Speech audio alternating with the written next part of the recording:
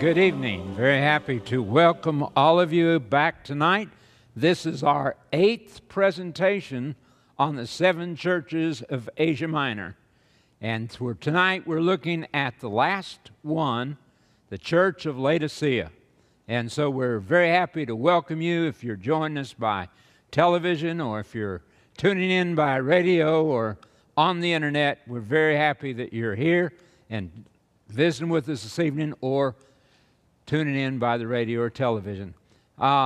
We hope that these studies on Revelation are beginning to open the book of Revelation up, because there's a lot of things that we have looked at that we will see as we continue to go through the book, because this is a revelation of Jesus Christ.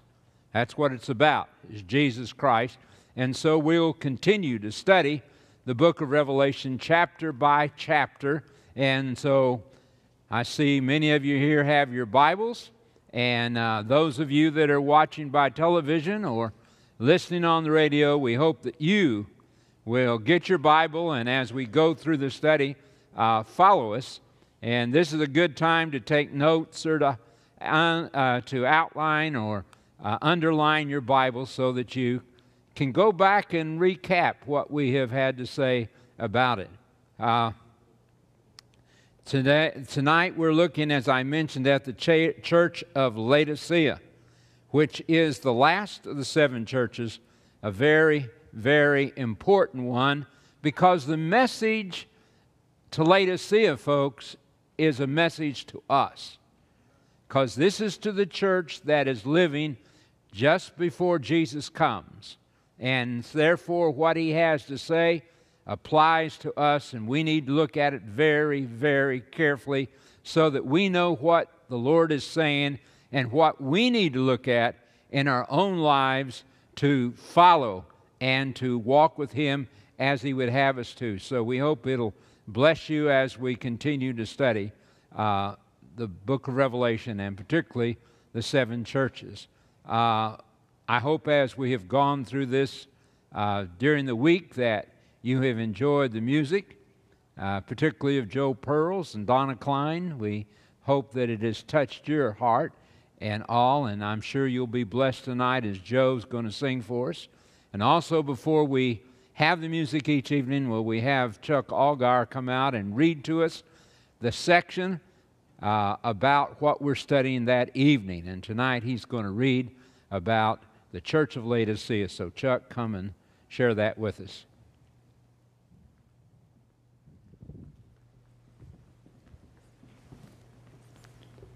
Laodicea, the last of the 7 churches. What is the message from a loving God to this church? Let's read about it. Revelation chapter 3, verse 14 through 22.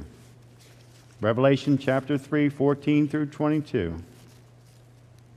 And to the angel of the church of the Laodicean write, These things says the Amen, the faithful and true witness, the beginning of the creation of God. I know your works, that you are neither cold nor hot. I could wish you were cold or hot. So then, because you are lukewarm and neither cold nor hot, I will vomit you out of my mouth. Because you say, I am rich, and have become wealthy, and have need of nothing, and do not know that you are wretched, miserable, poor, blind, and naked. I counsel you to buy from me gold refined in the fire, that you may be rich, and white garments that you may be clothed, that the shame of your nakedness may not be revealed, and anoint your eyes with eye salve, that you may see. As many as I love, I rebuke and chasten. Therefore be zealous and repent. Behold, I stand at the door and knock. If any hears my voice and opens the door, I will come in to him and dine with him, and he with me. To him who overcomes, I will grant to sit with me on my throne, as I also overcame and sat down with my Father on his throne. He who has an ear, let him hear what the Spirit says to the churches.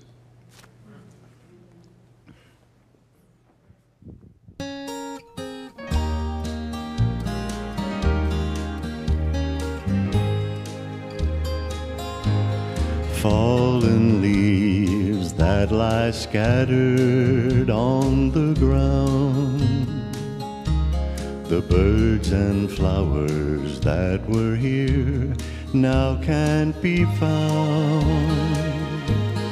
All the friends that he once had are not around. They are scattered like the leaves up on the ground. Some folks live their life and never get the thrill that the feeling of a good deed brings until it's too late and they are ready to lie down 'neath the leaves that lie scattered on the ground.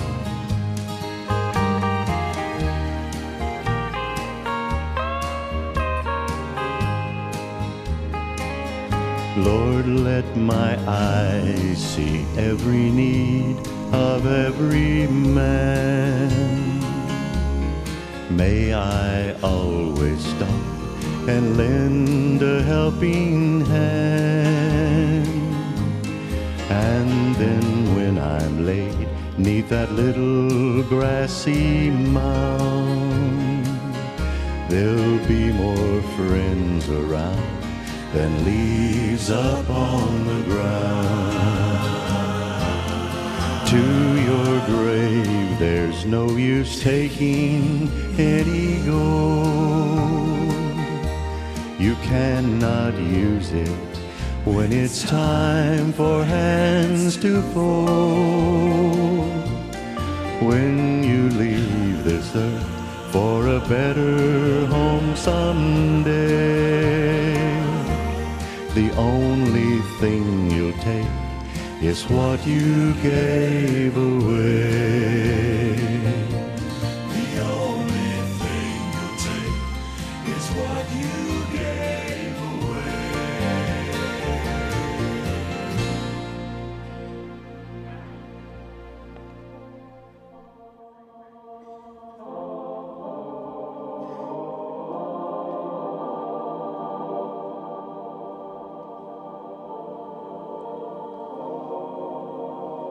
Our gracious Father, we come to you this evening realizing, Lord, that we are living down in the last days. So many things that are happening, Lord, that tell us that it can't be long, that you're coming back. And yet, according to your word, we're so unprepared. So, Lord, we ask that you would give us insight tonight. Open our hearts. May we receive the word that you have, that we might take it into our lives, desire to walk and follow you, to be humble and teachable as you lead us. For this we pray. In Christ's name, amen.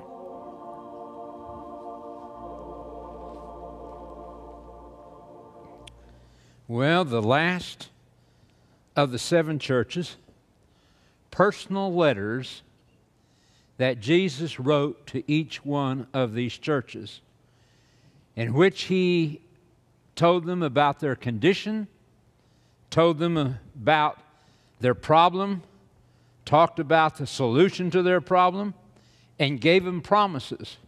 This is all what he said to these 7 churches. And tonight, we're taking a look at the last one, the church of Laodicea.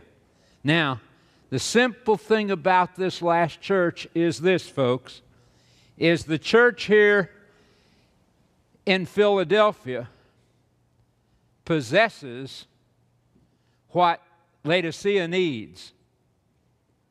And if Laodicea can acquire what Philadelphia has, Jesus will come back. Did you follow me? If Laodicea can acquire what Philadelphia has, Jesus will come back. And so this last church is a church that is there, and what we must not do, folks, is take for granted that we'll make it. Because he gives a very, very stern rebuke. In fact, the hardest of the 7 is to the church of Laodicea. So as we look at it, we want to see what he has to say to it. To the angel of the church of Laodicea, write. So to this church, he's writing. Laodicea comes from two Greek words, Lao, which means people. Decea means judging. It means judging of the people. That's what it stands for. So you and I are living in the time when the judgment is going on up in heaven. And so this is a judging of the people. And we're going to look at some things concerning Laodicea that you and I need to consider very carefully, because if we are facing the judgment, then I definitely need Christ to represent me. I need Him standing in my place. I need Him interceding in my behalf. Very, very vital if I'm going to make it into the kingdom. So this is the church. Now, as we take a look at it, you'll find that Laodicea was about 40 miles southeast of Philadelphia. This opened up the road from Ephesus and from Pergamos, came through Laodicea and opened up there to take them on into Syria and Arabia and on into those parts of the world. But the gate for going through that was there at Laodicea. They're the ones that were there. Laodicea is a very, very wealthy city. Actually, was named Laodicea after Antiochus, his wife.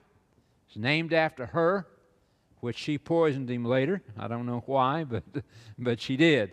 Anyhow, it was named after her, and a very, very well-to-do city. The population of the city of Laodicea was largely made up of Syrians and Jews. And these were people that were brought out of Babylon and put there in Laodicea. So at the time that John is writing this, the population of Jews, we found out in that city, was about 7,500 Jews that lived there at that time. That's counting just men, not counting women and children. And so there was a large population of Jews as well as other people in the city of Laodicea. Today, not much left there. It sets out on the plains. It was a very fertile farming land all around it, and all that we have today left there is some of a couple theaters and a stadium, the ruins of those two, and that's basically all we have of the city of Laodicea. It has been taken away. Its candlestick has been moved out of its place, not there anymore. But the city, as I mentioned, was a very, very wealthy city. Wealthy enough that in 60 A.D. it was destroyed by an earthquake. And the emperor offered to help them rebuild it, and they refused and said they'd build it on their own. And there is a little connection there, because as we look at it, you'll find that this church is very, very self-sufficient. It doesn't need help from anybody, not even the Lord. See? So, very strong connection there between that and all. The city was very modern. They had hot water piped to all the homes. Here's one of the aqueducts that flowed into the city of Laodicea, and they had all kinds of access to hot water and in their homes and all. It was a very, very modern city, very up to date. And I don't know if you can see it, but if you look at that carefully, there's a crustacean around the inside of it. The mineral springs there were very high in mineral content, and they had a crustacean there. In fact, about 7 or 8 miles from Laodicea is Hierapolis, and there is where the great source of water came from, and it was so heavy in minerals that it would form formations even on the falls, so that you could see it for several miles away. Look like white statues all over. Quite spectacular as to what it did there. Also, in the city of Laodicea, they had a garment industry, and there they made a black cloth from black sheep that they had there, and the texture was very soft and very similar to silk, and it was very, very special and expensive and sought for, the black garments that they put out of Laodicea. And so there was a lot connected with it. In the city of Laodicea, they had a school of medicine, one of the schools for the god Scapulus, who was the Greek god of medicine, and they had it there, and they practiced. Also, they had a eye salve that they sold, a Phrygian eye salve that people could buy. So these were all the things that took place there in Laodicea that has reference that Christ makes to the church there and the people that lived in Laodicea at that time. Okay, let's see, as Christ identifies himself, what he says to the church here. These things says the Amen, the faithful and true witness, the beginning of the creation of God. Only place in Scripture that you find that the name Amen is applied to Christ. Amen is used many places in Scripture, don't misunderstand me, but this is the only place that is put there as a name. Says the Amen. And there's, I believe, reason for that, using it as a name to Christ. Actually, the word Amen means so be it, is what it implies. And I think that as Christ is giving the message, he's telling them this is it, this is the way it is, so be it. And we need to look at it that way. Also, when we finish praying, we say Amen, which means the prayer is finished. And Christ is telling them here, these messages to the 7 churches is finished. It's over. It's what he's getting across to them. So he's saying that he is the Amen, the first and the last, the faithful and true witness, that Jesus Christ is the true witness, and that you and I need to listen very carefully to what he has to say. He is the beginning of the creation of God. Now, I want to take just a moment on this, because there's some people that misunderstand this text. It says here, he is the beginning of the creation of God. That means he is the creator, that he is the one that creates. He's the beginning. He's the one that made things. He's the one that possesses it. There are some people that want to take this text and apply it and saying this is saying that Jesus is not divine, that he was the beginning of God's creation. No, that's not what that text is saying. It's saying that he is the creator, that he's the one that created all things. And this is one of the texts that you find that Arianism comes from, and what they teach in regard to Arianism. But Jesus Christ is the creator. He is the Son of God. Okay, let's continue on. Church age. This comes at a time in which it's clear from what the Scripture says, this is the church that will be there or should be there when Jesus comes back. As I've told you, do not try to pinpoint a date. I put down 1900 about when it began. And basically, reason I did that is because we are living, folks, in an age of secularism. I told you when we talked about Philadelphia and them coming out of the period of time in which there was scientific evidence and they began to question the Bible and all that, and atheism rose. This period of time we've moved in have kind of moved out of that, and we've moved into secularism. And that's all that people seem to be concerned today with, is what they can have materialistically, what they can get. One who has the most toys wins. It's strictly secularism, and so picking up that period of time and going from there, this is the period of time that represents the time of Laodicea. Let's see what he says is the conditions. I know your works, that you are neither cold nor hot. I could wish you were cold or hot. He said, I know your works. I've looked at them. I wish you, and by the way, they're not lacking in works here. We'll come to that in a minute. The church of Laodicea is not lacking in works, folks. There's plenty of works there. And he said, I know your works, but I wished that you were either cold or hot, because you are neither cold nor hot. Now, when he says, and most translators and most Bible scholars and theologians, they will take that to say that cold means that you don't know the Lord and that you're living out in the world and you don't know Christ and you're cold, you're lost. You don't have any relationship that way.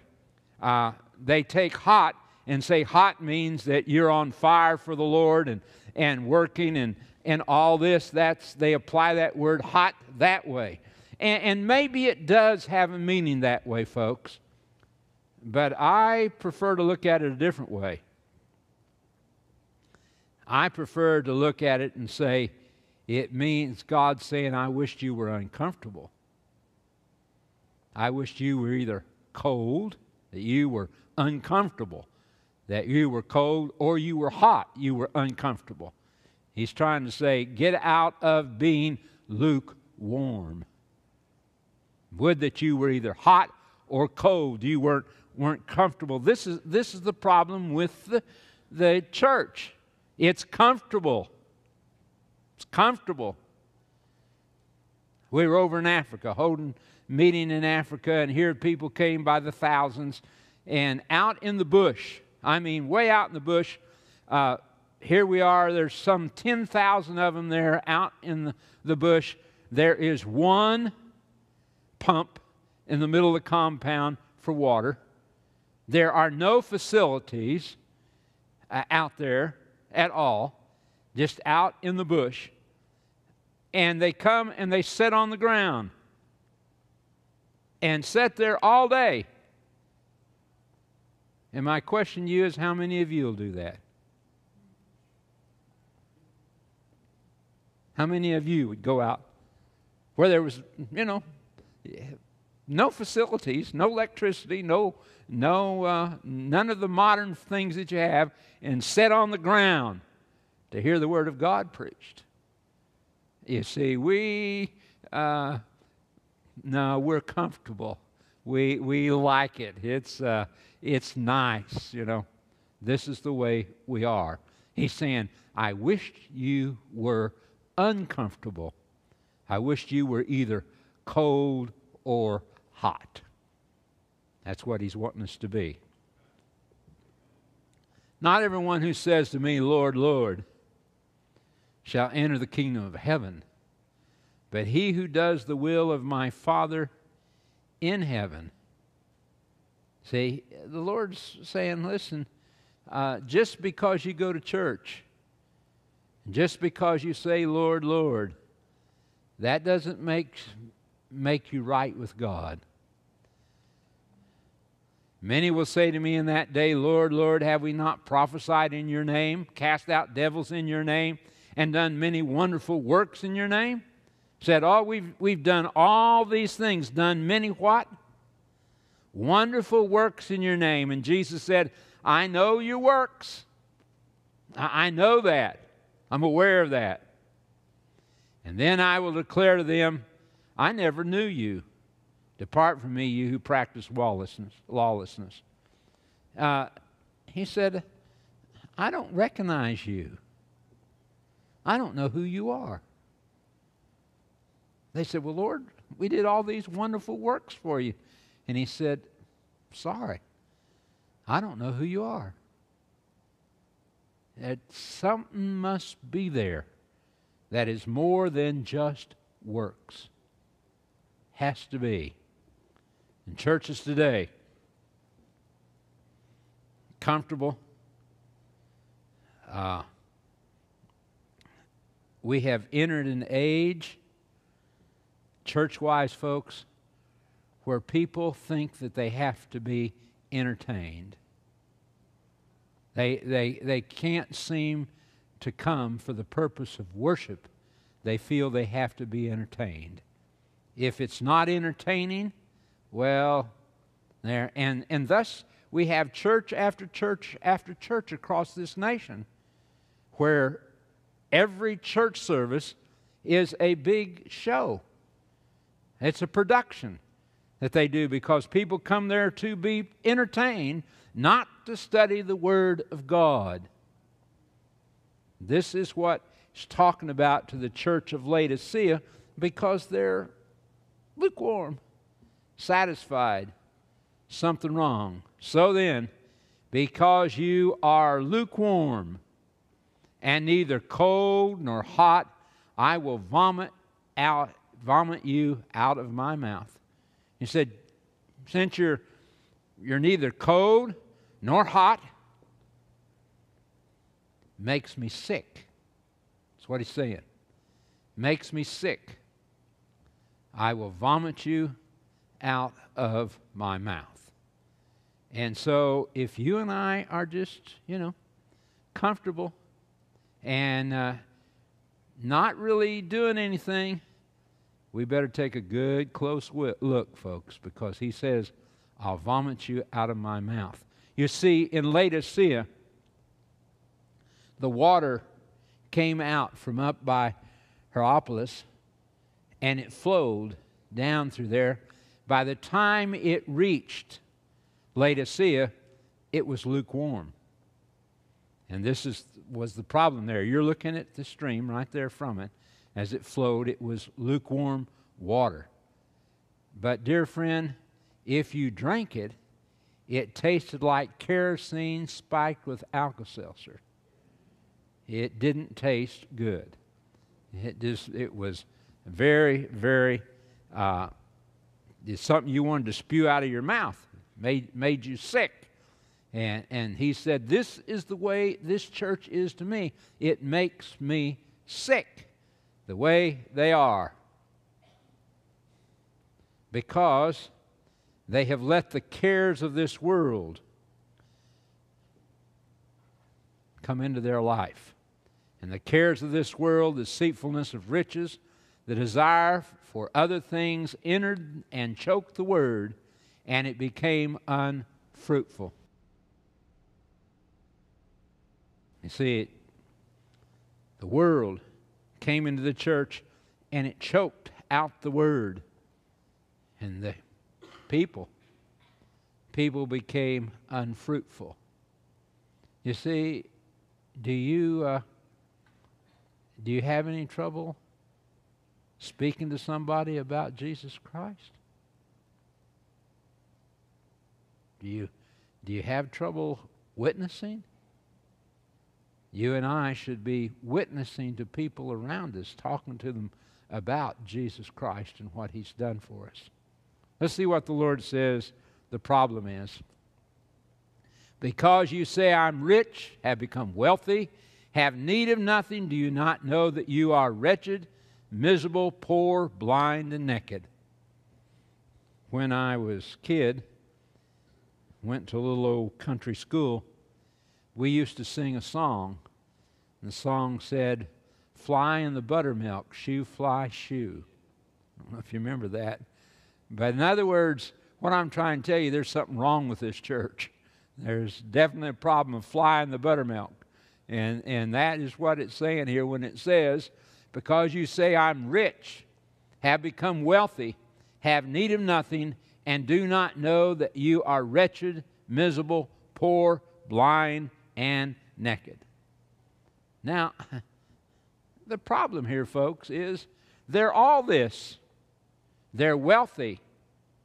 They have need of nothing. I'm rich. Have need of nothing. That's the way we see ourselves. Don't need anything. Good shape. And the problem is, they don't know it. They don't know it. If they knew it, they might do something about it. But they don't even know it. And he says, "Do not know that you are wretched and miserable, poor, blind, and naked?" All those things. And that's describing, folks, the spiritual condition of the church. That's what it's talking about. That they're poor. That means they don't have anything spiritually. They're bankrupt spiritually. They're wretched. They spiritually are blind. And they're naked. And those are things that's their condition. And there's certain things that Christ gives that takes care of that. But the problem is, you can't take care of it if you don't know you need it. You follow me? The answer's here. We'll look at the answer. But if you don't know you need it, then you're not going to look for it. And dear friends, the only thing I can tell you is you and myself and every one of us ought to be on our knees praying that God will open our eyes and that we will see our need. Because He's got the answer. He's got what it needed to take care of the problem. But you and I, unfortunately, go about our activities day by day and unaware of our need. What does Christ have to do to get our attention? And what does He have to do to get our attention? Maybe it takes natural disaster. Maybe it takes more than just saying, repent, change your way. Maybe it takes the loss of something. But He's having a hard time, a difficult time, getting our attention, folks. Because He says, and we're going to come to it, He says, "Behold, I stand at the door and knock. And if anyone hears my voice," He's saying, "Hello? Hello, do you hear me?" And the problem is, not only are we blind, but we're deaf. We don't see, we don't hear, we don't even know our need. From the sole of the foot, even to the head, there is no soundness in it, but wounds and bruises and putrefying sores. They have not been closed or bound up or soothed with ointment. From the top of the head to the sole of the foot, nothing but bruises and sores. We're a mess. That's literally, we're a mess. And we don't recognize it, as He says here, "Do not know that you are wretched and miserable, poor, blind, and naked." This is where the church of Laodicea is. And dear friend, if there was ever a period in time which that depicts it, it's today. The kingdom of heaven shall be likened to 10 virgins who took their lamps and went out to meet the bridegroom. Took their lamps, went out to meet the bridegroom. Now 5 of them were wise and 5 of them were foolish. And it says that they all, what? Slumbered and slept. All 10 of them. Not just 5. All 10 of them slumbered and slept. And it says, the cry came, behold, the bridegroom is coming. And they got up and shook themselves and trimmed their lamps. And the foolish said to the wise, give us some of your oil, for our lamps are going out.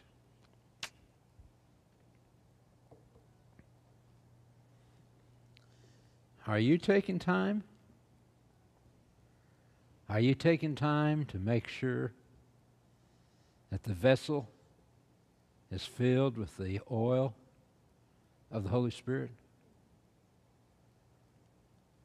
Are you? Or are you too busy? Or maybe you don't need anything. Increased with goods. Have need of nothing. And when the bridegroom shows up, you say, oh, not enough oil. But the wise answered, saying, no, lest there should not be enough for us and you, but go rather to those who sell and buy for yourselves. You see, there's a lot there, folks. Go out and buy for yourselves. When it comes to this part, there's nothing anybody can do for you. You're not going to be saved by your wife. You're not going to be saved by your husband. You've got to go and you have to buy for yourself. And you buy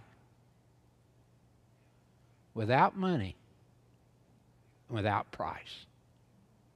But you got to go buy. And you have to be filled. But dear friend, the problem here with these virgins isn't that they didn't go to buy. They went to buy. The problem is they waited too late. And while they went to buy, the bridegroom came.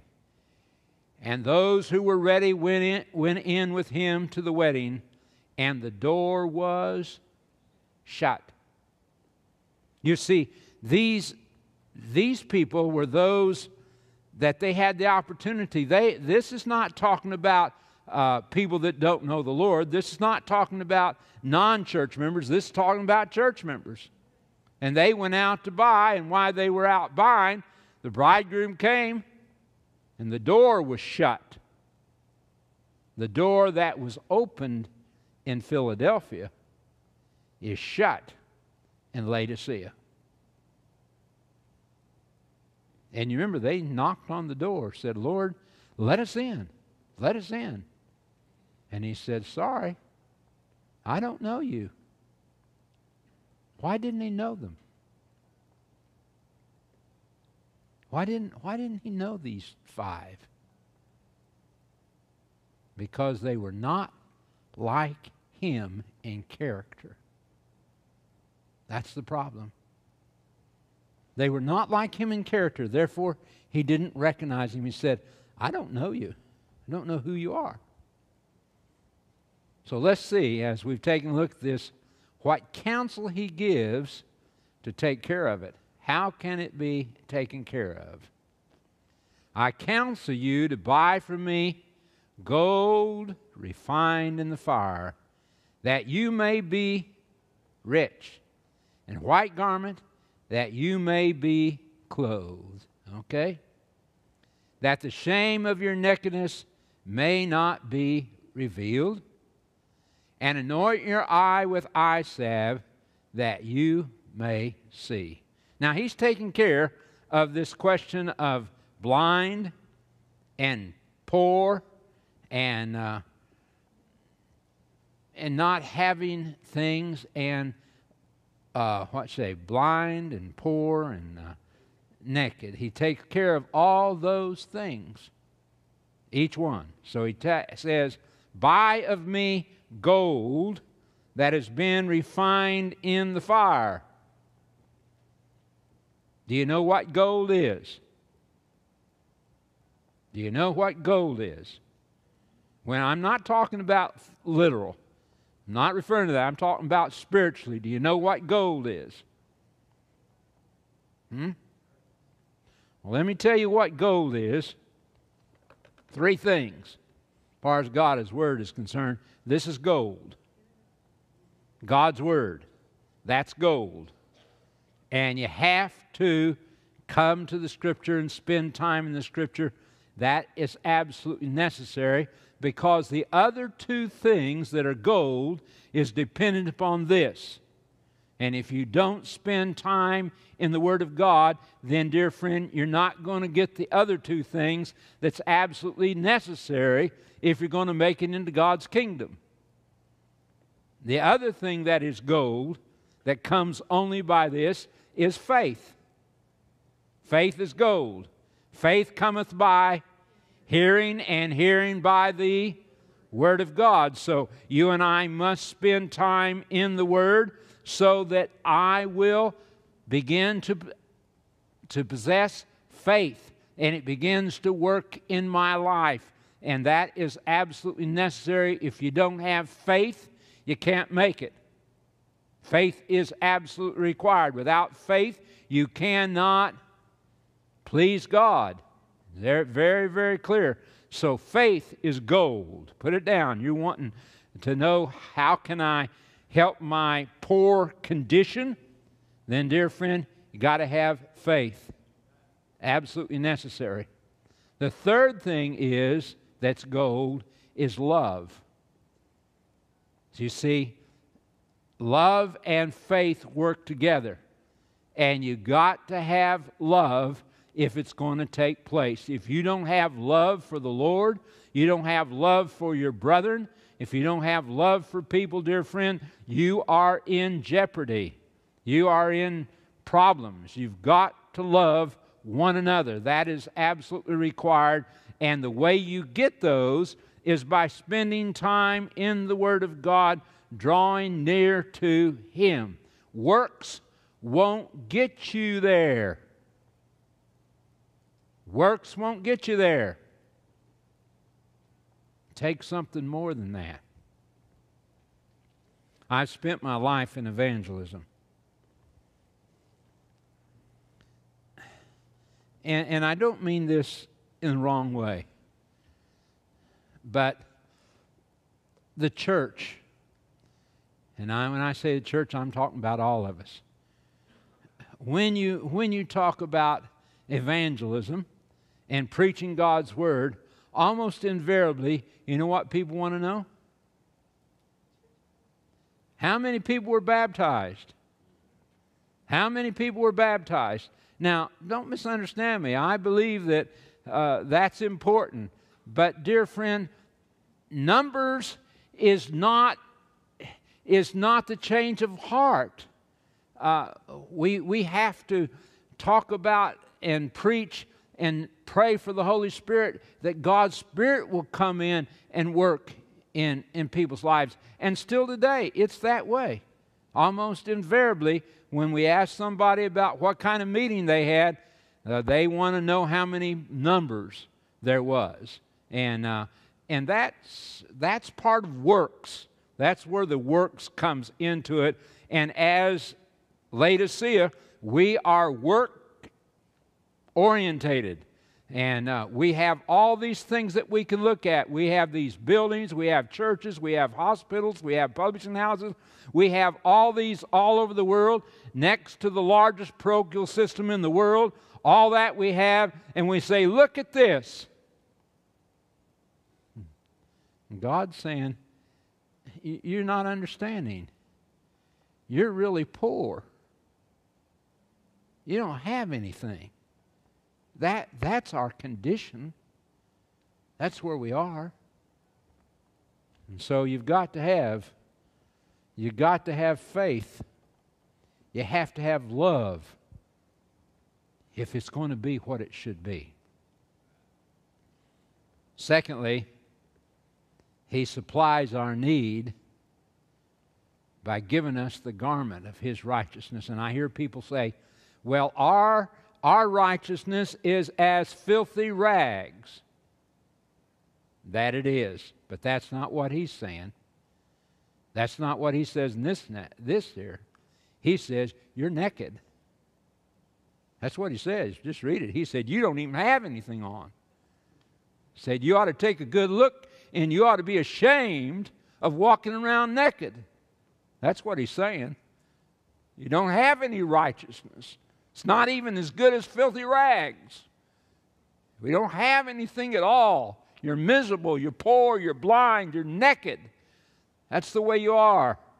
And He said, if you don't come to me and to be covered with His righteousness, as many as I love, I rebuke and chasten. Therefore be zealous and repent. Zealous means what? Get with it. Stop playing around. Get with it. Be zealous. Repent. Change. Where are you going? For in Christ Jesus neither circumcision nor uncircumcision avails anything, but faith working through what? Love. Here's the gold, folks. Faith working through love. Listen, my beloved brethren.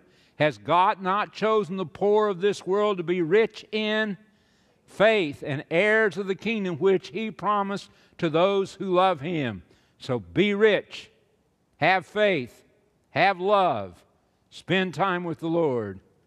And to her, church, was granted to be arrayed in fine linen, clean and bright, for the fine linen is the righteous acts of the saints. Get it clear. I have people that read this text all the time, but they never talk about one word that's in this text. And it says to her was what? What? Granted. That means you don't have it of yourself. It was granted for her to have it. Given to her. The righteousness of Jesus Christ that covers your life and mine. This is the righteousness of Christ. I will greatly rejoice in the Lord.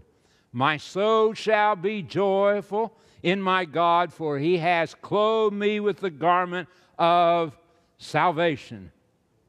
If you don't have that, then I'm sorry, you're running around unclothed. He has covered me with the robe of righteousness, as a bridegroom decked himself with ornaments, and as a bride adorns herself with her jewels. This is the righteousness of Christ that covers our lives, gives to us His righteousness. But the natural man does not receive the things of the Spirit of God, for their foolishness to him, nor can he know them, because they are spiritually discerned. You see, I talk to people, and I'm talking about church members, and they say to me, oh, Brother Cox, I don't see that. And naturally they don't see it, because their eyesight's not very good. They're lacking in eyesight. They need eye salve. They need to be able to see what God's Word is saying. You see, we must understand, and you won't understand what God is doing until you understand the grace of the Lord Jesus Christ. That's what opens your eyes, is the grace of Christ. Being justified freely by His grace through redemption that is in Christ Jesus. When you see His grace, you see His love, you see what He's done, then your eyes begin to open up. Much more then, having now been justified by his blood, therefore having been justified by faith. Okay?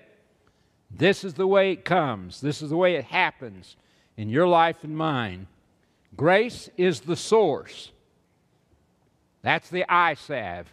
When you understand grace, your eyes get opened up and you can see and you understand. Blood is the means. That's the white raiment. For as we wash our robes in the blood of the Lamb, and the blood of the Lamb makes them what? Makes them white. Faith is the method. That's how you and I lay hold of it. That is the gold. So here's the solution to the problem, folks. Christ is offering you the solution to the problem. The problem of it is we don't see it. Behold, I stand at the door and knock. If anyone hears my voice, opens the door, I will come into him and dine with him, and he with me. Christ, standing at the door and knocking. This is the problem of the church of Laodicea.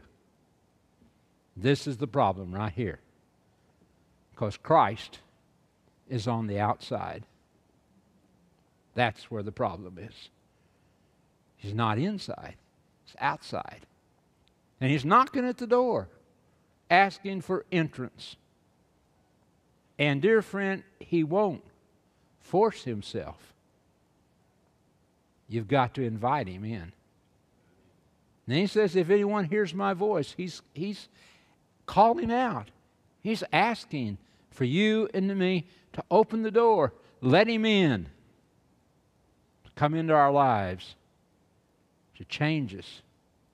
To make us different. To become acquainted with us. So that when you're down to the end, he won't say, I don't know you. I've never been to your house. I've never dwelt with you. I've never supped with you. I've never had a meal with you. I don't know you. He's knocking at the door, saying, let me in. Invite him in, folks. Don't wait. And then he gives a promise. To him who overcomes, I will grant to sit with me on my throne, as I also overcame and sat down with my Father on his throne. He says, if you'll just let me in, then I'll come in and sup with you. And he that overcomes, I'll grant to sit with me in my throne. What a marvelous, marvelous opportunity to sit with Christ on his throne. Thrones in the Orient were room for more than one person to sit by them. They had place for a person to sit on the left and on the right. And Christ is saying, open your heart up. If you overcome, I'll let you sit with me on my throne as I overcame, sat down with my Father on his throne. And so he has written to the churches of Asia Minor. And he said to them, he who has an ear, let him hear what the Spirit says to the churches. Oh, I pray tonight that the church of Laodicea will hear, that it will listen and accept his invitation.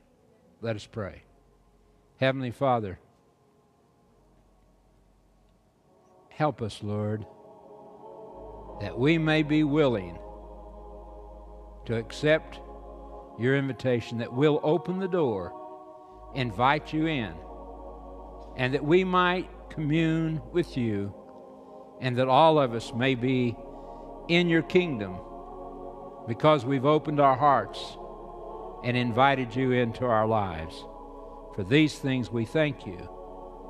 In Christ's name, amen.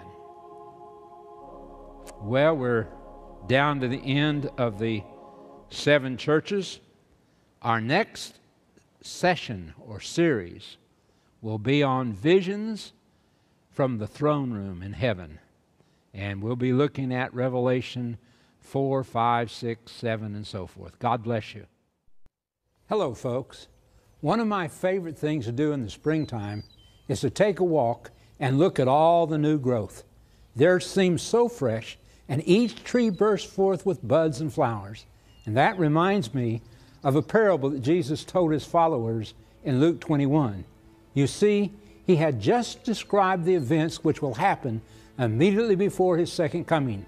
Great signs in the sun and the moon, the stars, nations in distress because of the roaring seas, and men's hearts failing them with fear as they anticipate what's coming next. But in verse 29, Jesus turns their attention to the fig tree. And ever since then, the budding trees have served as a permanent reminder that our time here is very short and the second coming is very near. Look at the fig tree, all the trees, Jesus says. When they are already budding, you see and know for yourselves that summer is now near.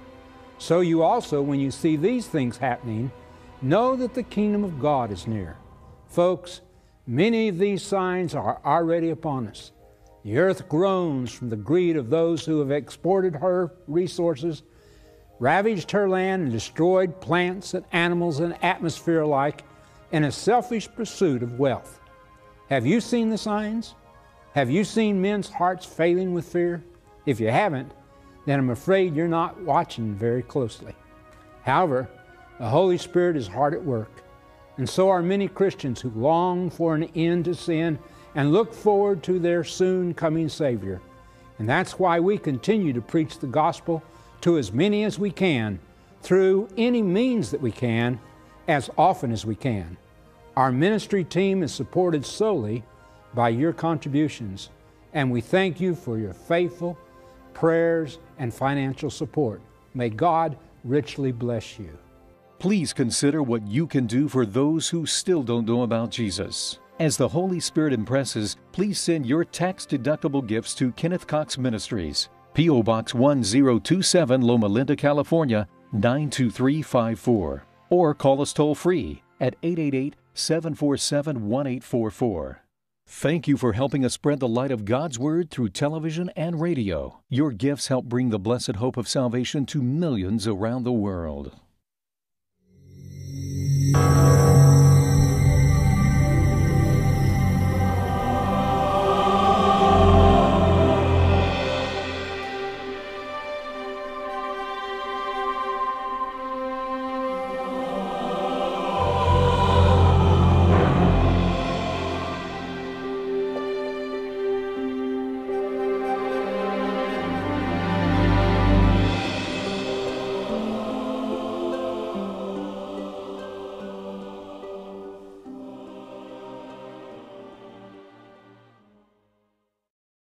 The Revelation of Jesus Christ is available on DVD. Each individual program from the first series, 7 Churches of Asia Minor, may be received on a single DVD for only $10 plus shipping and handling. The entire 8-part series including It's Who You Know, Ephesus, Smyrna, Pergamos, Thyatira, Sardis, Philadelphia, Laodicea, may be ordered as a set for a total of $59.95, which includes shipping and handling. You may also purchase this series on USB flash drive for the same price. To order, call 1-888-747-1844 or write to Kenneth Cox Ministries, P.O. Box 1027, Loma Linda, California, 92354. Or you may order online at kennethcoxministries.org. The Revelation of Jesus Christ on DVD. Each message on a single DVD or in a set. It's a great way to share this life-changing message with your family, friends, and neighbors.